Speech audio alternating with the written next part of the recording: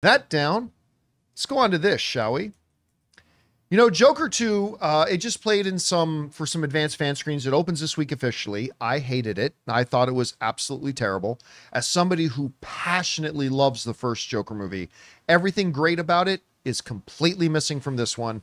And the musical elements did not tell the story as musical elements should in a musical. They interrupted the story and were pointless. The whole movie's pointless. But if you're looking forward to seeing it, go see it. Maybe you'll enjoy it. I hope that you do. But that's not what we're here to talk about today.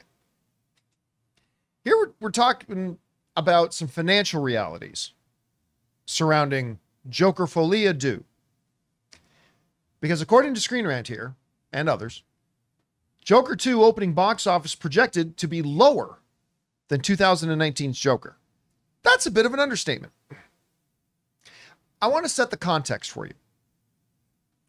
The first Joker movie, which, again, I think is brilliant. I know not everybody liked it. That's fine.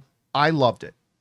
But the first Joker movie cost, reports vary, but anywhere between $55 and $70 million to make. 55 to 70 million. For argument's sake, let's say 60. Just for argument's sake. $60 million to make, roughly. The movie had a $96 million opening. And of course, going on to be the first R-rated film in history to join the $1 billion club. Got nominated for Best Picture. Joaquin Phoenix won the Academy Award for Best Lead Actor. Great success all around. $60 million to make. $96 million opening weekend. Joker 2 cost around $200 million to make. Some reports say 190, some reports say 195, some reports say 200. Let's go with 200. Joker 1, roughly 60. Joker 2, roughly 200. And by the way, I did not see $200 million on screen. I don't know what they put that money into. Joaquin's I mean, that movie looked like a movie that should have been made for about $40 million. But whatever. Joaquin Phoenix doing a sequel and Lady Gaga ain't cheap. So $200 million. Joker 1, $60 million, opened with 96. Joker 2, $200 million. And they're saying it's going to open to around 55. Roughly triple the cost to make, roughly half the box office they're going to get out of it. Let me say that again. Joker 2 is roughly triple the cost to make, and it's going to end up making, at least opening weekend wise, in the neighborhood of half. So it's a little bit more than half. Folie à Deux. Folie à Deux. So a little, right around, maybe a little bit more than half. I am not a mathematician out of MIT, but I believe that is less good. I think that's less good. Yeah, it's more or less good. That is more less good. That is a big step backwards. There is no anal money here for Joker.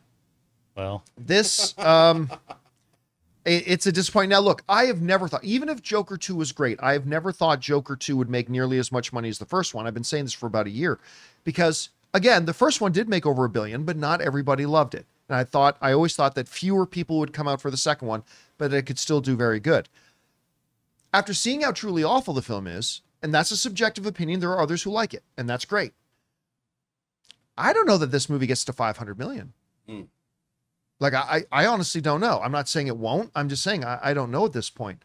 Guys, we want to take a second to thank a sponsor of today's video, Dollar Shave Club. Hello there, my fellow handsome gentlemen. Nice face you shaved there. Whether you're going smooth shaven or maintaining a beard, Dollar Shave Club offers shave and grooming products that are always high quality, but never overpriced. If you like to wet shave for that clean, close shave, they've got the Club Series 6 Blade Razor. A shave so comfy your skin will take a nap. 6 stainless steel blades for our closest and most comfortable shave, with a vitamin E infused lubricant strip for comfort and glide and precision trimmer for precise detailing. Their amazing Shave Butter Clear View Smooth Glide, designed for precision. Shave Butter is a translucent shaving cream alternative that allows you to see exactly where you're shaving. Bonus, it has long-lasting lubrication that helps soften whiskers for maximum glide and leaves your skin feeling hydrated. But don't take our word for it. Try it for yourself. You can visit their site right now for 20% off $20 or more and get your products delivered right to your door. Visit dollarshaveclub.com/Campea and use promo code Campea for 20% off $20 or more. And remember, however you shave, Dollar Shave Club is here to help you stay handsome. Anyway, Chris, you're seeing these numbers. Yeah. Around $200 million to make it. Now projected for anywhere between $50 and $60 million opening. Maybe a little bit more, maybe a little bit less. What's the first thing that comes to your mind when you hear these numbers? Womp womp. That's basically it. Did I almost get you? Excellent. One of these days, spit take right into that Almost microphone. had, just took a drink of water. All right. But yeah, this is the thing with trying to capture lightning in a bottle a second time. You often don't. You rarely do. And I mean, follow me on this journey. Ryan Reynolds actually talked about this in regards to the Deadpool films. On that sequel, they got so much more money, and it made them not as effective storytellers because they just went, oh, we can have this happen, and we can have this, and we can do this, and they threw money at everything. And when you do have a lower budget film, this is nothing to sneeze at, obviously, but a lower budget film, it does make you focus on certain things, character-driven moments, really creative shots, etc., etc. Budgets fuel your creativity because you got to be creative, otherwise things can look cheap or fall flat. When you throw a whole bunch of money at things, when you throw a whole bunch of spectacle at things, sometimes it just seems like flash and trash. That's kind of how this is sounding, and I don't feel like this is going to bring in the audience like they hoped it would. The whole point of a musical, right? The reason why you sing is because your emotions are so much bigger than you that words cannot contain them in that moment. That is the purpose of songs in musical theater. It should not detract or deviate from the story. You brought this up earlier in the week where other jukebox musicals have been effective with this, like Moulin Rouge. Those songs made sense for the characters to sing, where it felt like that was just what they needed to say in that moment. They told the story. Exactly. Whereas this deviates and detours. I feel like these initial reviews are really hurting this. I had heard from folks before this movie came out, too, that it was not going to be very great from folks on the production side of things. And it's a shame because, you know, this whole team really believed in their first film. I know I wasn't a fan of the first Joker, but I understand why people like it. It is a very well-made movie. It is a very well-acted movie. It is a very well-executed movie. It's just not my cup of tea. And I do think that the divisiveness of that first movie is great. Some people love it and think it has such an amazing story to tell, and other people are like me and they go, oh, I felt so uncomfortable the whole time and I don't like this movie. This one, it's a shame to see something like this, even as somebody who's not a fan of the original one. It's a shame to see people go, oh, wow, this is just not good. I would rather have people really, really divisive on it again and either love it or hate it. Because I think that's the worst thing art can be is meh. I don't know. I'd rather make meh than something that's universally hated. But still, I mean, it's going to sound like a weird comparison for Joker to Toy Story. Yeah. After Toy Story 2, the brain trust of Pixar said, we're done. We're done. We're not going to make Toy Story movies anymore. But then what happened? I think the first guy to come to the table was Andrew Stanton. Said, we've got this awesome idea. And because they had an awesome idea, they went, let's revisit whether we should do another Toy Story then.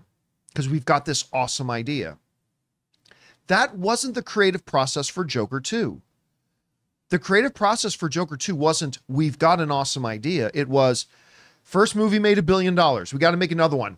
What do you got? What do you got? Yeah. Let's give us something to go with.